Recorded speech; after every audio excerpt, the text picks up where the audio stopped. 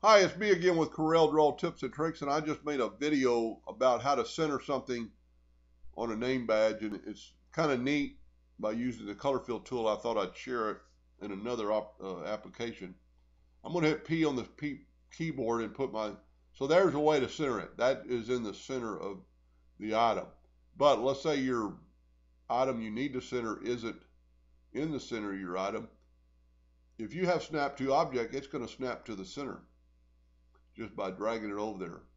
You can just kind of, you can't feel it, but you can just kind of see it snap to or stop.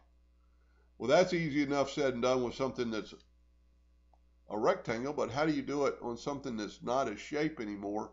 Because it really doesn't have the center, because this center of this object is way down here. And if you snapped it to there, it wouldn't be in the center. You want it in the center of this big box.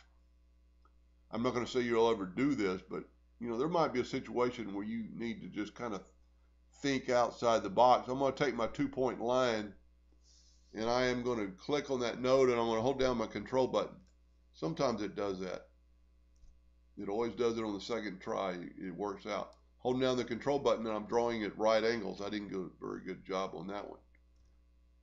So now I take my Smart Fill tool and I fill that in. I'm going to move it out of the way. And my nudge factor is set on 4 inches, and watch what happened. Now this is an object and it's going to set in the center. Now it is in the back of the page, but you can see it's in the center now. I'm going to grab just my text and I'm going to nudge back. Now I'll take my 2 lines away. They were just temporary. And now my item, object, or text is in the center of that big block. And it's not taking in the case of this. I hope that helped a little bit. Thank you for watching.